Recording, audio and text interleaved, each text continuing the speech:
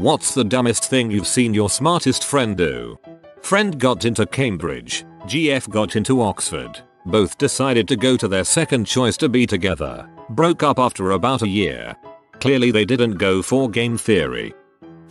He was meeting me 1.5 hours out of town with his GF fling. He got on the interstate and started driving. He called me after 2 hours of driving and asked where the place was. You mean, you're not using GPS? I asked. He was blindly driving north. Why, when the destination was due east. He arrived after a 6+ HR drive with a very upset female in the car. He's a brilliant guy but lacks in common sense and intuition. Also missing a map. Truly academically brilliant. Yale, Cambridge, and Harvard degrees. Gave his social security number when the IRS called him. High-end, low-wiss incarnate. I hear the IRS never calls. They send letters. Wears the same underwear for a month. Washes his clothes once a month and says it's because he doesn't want to spend money on water. Buys only Fiji water bottles. Had a friend that missed out on 5 free questions on a test. The questions would go something like this. The answer to this problem is A. Not this one. B. Nope. Move along. C. This one is correct. D. Go back up. He got super mad and walked out of the classroom after he found out he got those wrong. He enables his grown children to continue to mooch off him. I understand unconditional love, but this kind of love will hurt his kids eventually. They need to be the grown adults that they are. Suffer the consequences of debt or stop going to exotic locations for vacation 3 times a year and actually pay their own rent instead. This kind of love will hurt his kids eventually. Absolutely. Teaching people to become dependent and not understand the value of things ends up horribly. I was dating someone shockingly brilliant. He had multiple patents by the time we were 18. So smart, so silly at times. Once, he went to a vending machine, put his money in. No soda came out. He put more money in. 2 sodas came out. He was thrilled that he got 2 sodas for the price of 1 and told a group of us all about it. It took a bit to explain how he was wrong. Those little details of life confounded him.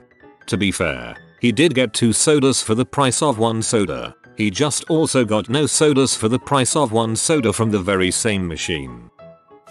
Had a super intelligent friend decide that he could help this girl get off M. They dated. He now does M. Lost his job, house, and now they just kinda crash at other druggy houses. Crystal pistol strikes again. I had a conversation with a friend many years ago, whom I considered, and still do, to be intelligent, well-read, world-wise, and thoughtful. This conversation centered around his assertion and absolute belief that a human eye could not see anything further than roughly 2 miles away. He would not be dissuaded from this stance by any question I asked of him, trying to understand if he meant being able to resolve details, or what. No, he was convinced that 2 miles was the limit and anything beyond that was imperceptible to human vision. When I asked him how far away the moon is, he changed the subject and we never spoke of it again. It was quite surreal. Moon. He scoffs at sunscreen and uses tanning beds, even though his father died of skin cancer and he is paranoid about having cancer himself. Seriously, why? Haha, that's just like my friend who doesn't take care of himself even though he's petrified of Alzheimer's, cancer, diabetes, and everything else that runs in his family. Wait, no, that's me. TL. DR. At the bottom cause this got really long. Oops. Okay, so a friend of mine in high school was quite literally the smartest guy I've ever met. Valedictorian. Could solve the toughest physics problems in his sleep. His one weakness was that he was also the dumbest guy I've ever met. He had absolutely no common sense, but all the book smarts to make up for it. Don't get me wrong. He was a super great guy, just really dumb sometimes. Not the dumbest thing he's ever done, but definitely the funniest. So he had a squash in calculus for some reason. He needed for an earlier class project, but he decided to bring it to calc and set it on his desk because he didn't want it to get lonely in his locker. Cue a fire drill, everyone evacuating, etc. After standing outside for a good minute or so while everyone else filed out, our room was nearest to the exit. He gives a gasp so dramatic you might have thought he'd be clutching his pearls and he whisper shouts, Oh my god, my squash, and just about the most defeated white girl voice you've ever heard. So what does he do? He speed walks back inside, which, might I add, his speed walking is eerily similar to a 58-year-old man's version of a speed walk, retrieves his squash, and speed walks back out to where our class of 16 is standing in the grass, clutching the poor thing like it was a small child and not, in fact, a vegetable. When we got back inside all of 5 minutes later, our teacher asked him why he went back inside. As a school-wide policy, even in drills, you aren't allowed to go back inside or you risk major punishment. But this teacher was pretty chill, just confused. His reply, "I didn't want it to burn." TLDR. Brings a squash to class, forgets squash inside during a fire drill, risks possible suspension in order to keep the squash from burning. This is just funny, too self-aware of how stupid it is to actually call stupid. Get addicted to Xanax, among other things, and ruin her near full ride academic scholarship. Pretty sure she works at Jimmy John's now. This sounds like a lot of people I know. She insists that since hot water freezes faster than cold water, then cold water has to boil faster than hot water. Takes her forever to make spaghetti. My sister, top of her class, published poet, full ride to a good university, had a meltdown one day because she found out that buffalo wings didn't come from actual buffaloes. Turns out she thought they were vestigial this whole time, floating around in there like little whale hips. 10/10 book smarts, 4/10 street smarts. Better not tell her about chicken of the sea. I had a friend in high school, before every kid had cell phones, who was telling me about something cool on her dresser. I asked, "Oh really? Hold your phone up to it so I can see it." I listened to her fiddling around on the other end of the line for a few seconds before she realized that's not how phones work and tried to play it off like she didn't just point a landline at her dresser. She was ahead of her time. Take a pair of scissors to my friend's $500 graphics card. I didn't see it because he did it before I knew him, but he told me he did this and his friend confirmed.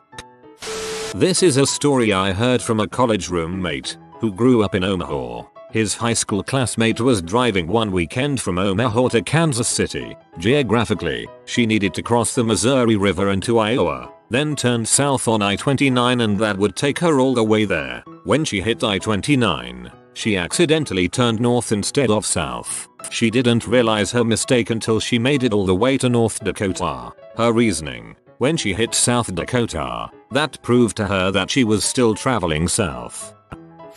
We ordered hot chocolate at a restaurant. It was served with whipped cream on top. Buddy ate some melted, leaving a small plop on one side of the cup. He proceeds to take a sip and spills hot chocolate all over himself. The rest of us are like, "The frick?" He said he was trying to get the last bit of whipped cream, but instead of turning the cup 180 degrees, he tried to get it by going over the hot chocolate. Bad papa.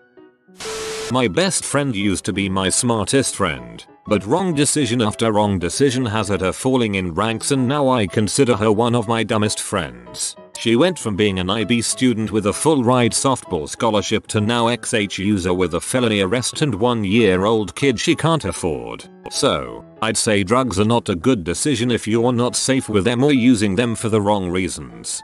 Some drugs, I don't know and have never heard of somebody doing H and it being a good decision. Took a cake out of the oven without gloves on because she knew the cake would be hot but didn't think the pan would be. Plus side to the event is she can get away with anything now. No fingerprints. I know how the fingerprint thing goes. It happened to me when I worked at a restaurant and picked up some dishes that had just come out of an industrial washer. Matched with a girl on Tinder. She was advertising her private Snapchat. He followed up on it. She offered a $300 diamond package where she'd hook up with you. He jumped at the chance. Obviously she was hustling him. He's been trying to get his money back for 3 weeks. Okay, but how is he smart because like, he's a doctor who is almost anti-vax. His kids are vaccinated, but he's telling them that they may not want to get their kids vaccinated. I hate it so much, because he should be too smart to fall for this garbage. That's really disappointing.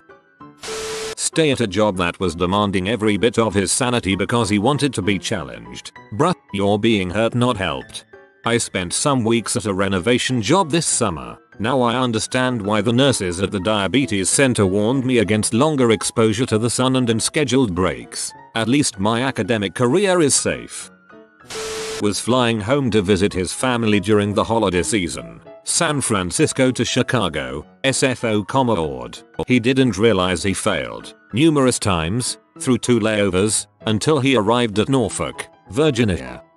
Ended up driving solo 15 hours in a rental car since he couldn't find flights to fix his fuck up. And no, we never let him forget it. Last year for his birthday he got a postcard from Norfolk and a membership to Battleship Wisconsin. Abuse pills because he can't sleep. They have steadily worsened his quality of sleep and he takes crazy amounts each day. I mean, it is dumb. There's no denying that. But when my insomnia was at its worst, I would have tried just about anything. Not only was my critical thinking compromised, but the need for relief gets so intense that anything that gives even momentary respite seems worth it.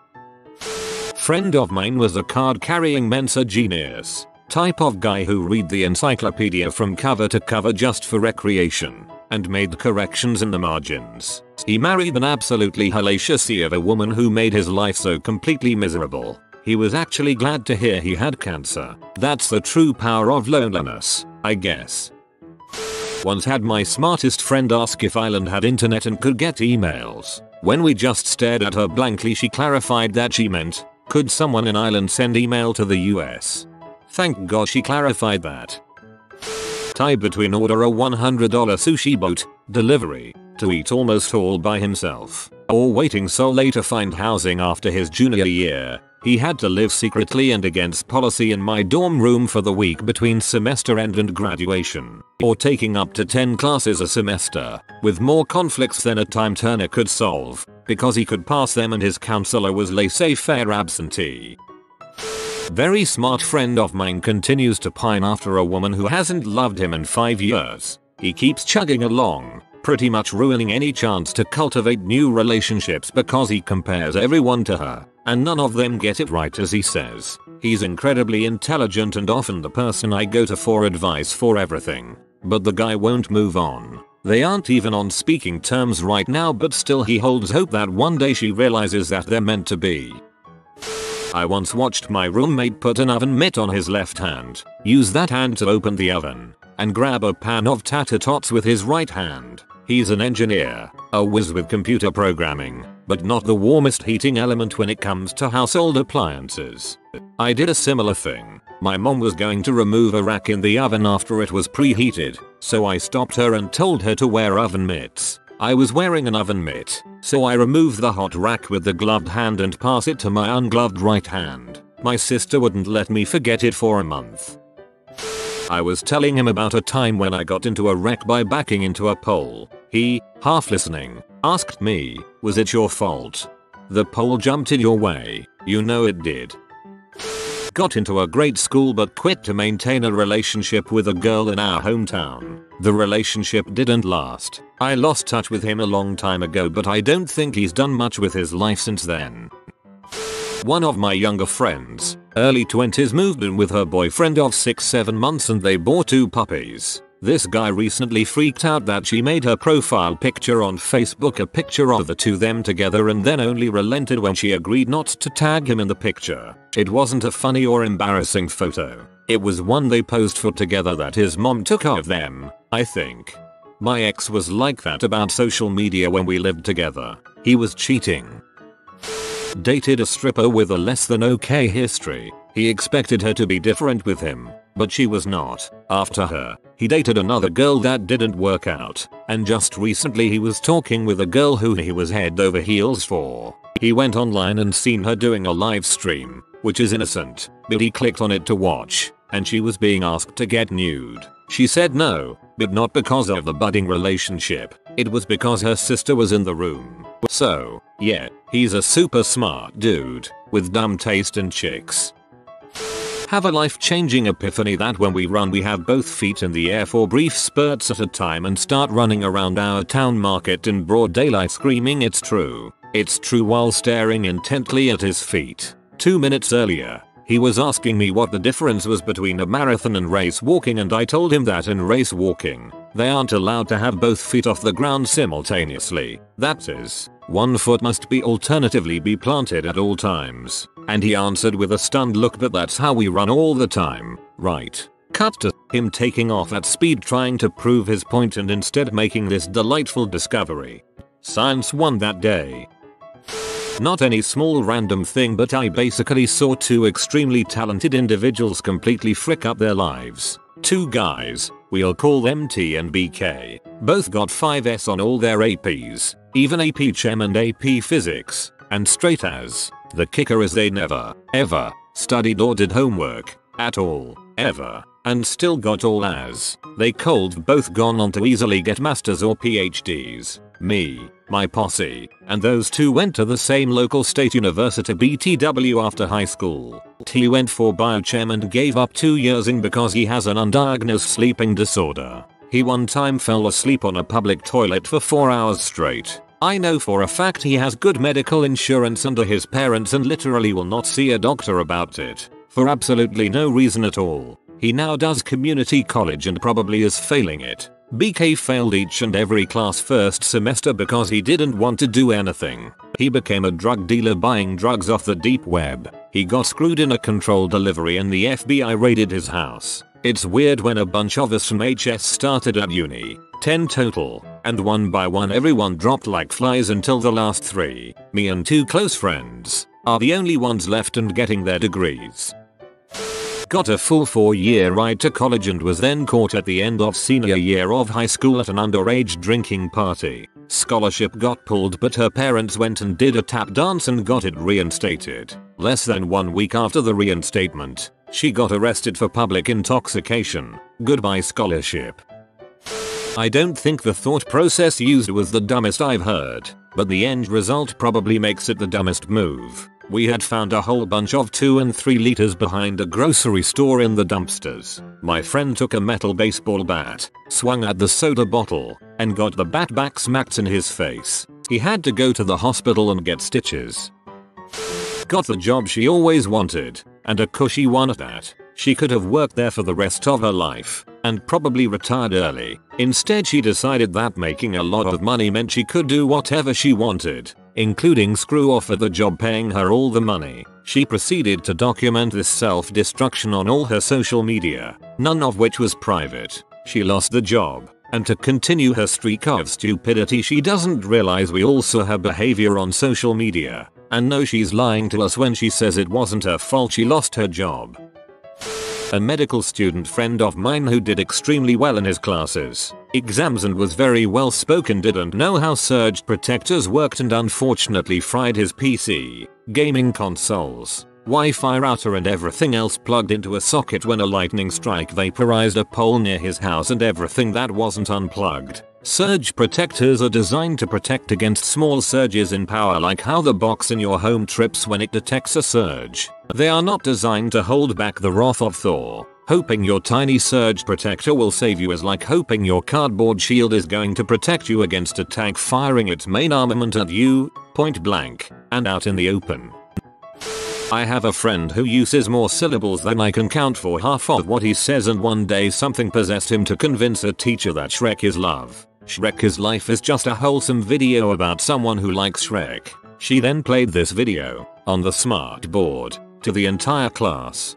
Okay, but that's not a dumb thing, that's hilarious.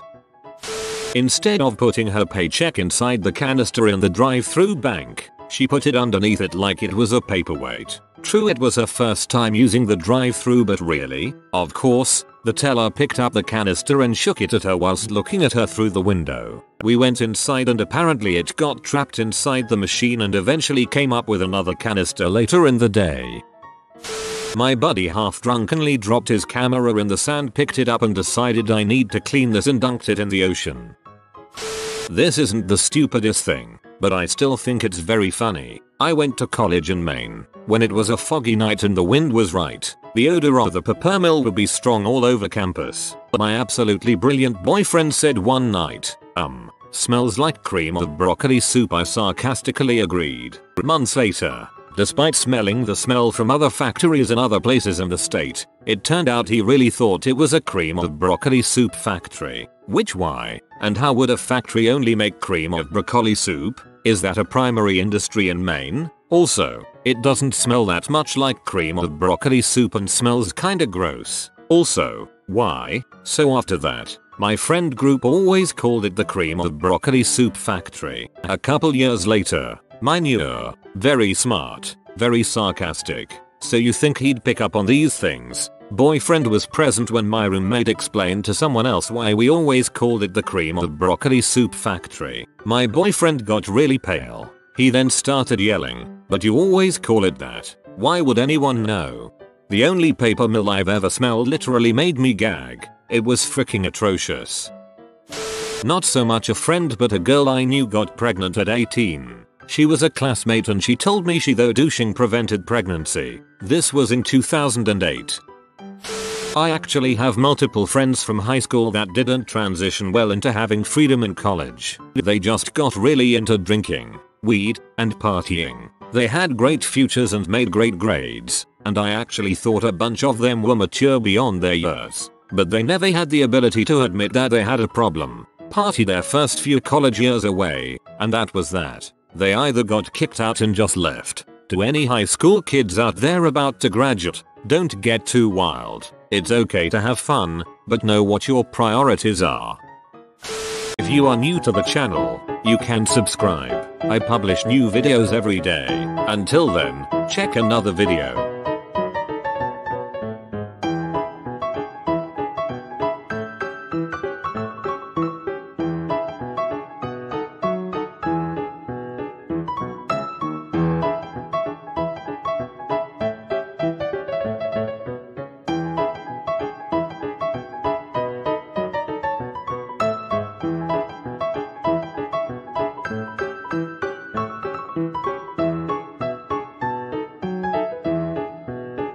Bye for now.